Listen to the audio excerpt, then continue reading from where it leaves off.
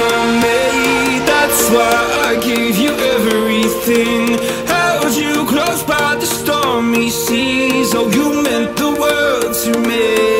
I used to kiss your head when you cried for. Good morning, guys. So it is Sunday, which means I have a horse show and I'm very excited. I am up before the sun is up. So it's like 6 a.m. I would have needed to wake up at like 4:30 to spot Clean Angel, but my trainer was nice enough to let me sleep in and do it herself. So thank you. Anyways, I'm very excited. I'm very nervous though. Mainly because it's my first time doing over fences. And I just started doing courses not too long ago. But the courses my trainer has had me do are much more complicated than what would be in beginner hunter. So that doesn't make me too nervous. I put a sweatshirt, sweatpants over my show clothes. And I feel like a homeless person. But anyways, we are about to leave here. And it is still dark outside. It's starting to get brighter, but we are about to leave, and it is 6:40. Wonderful, and we still need to stop at Dunkin'.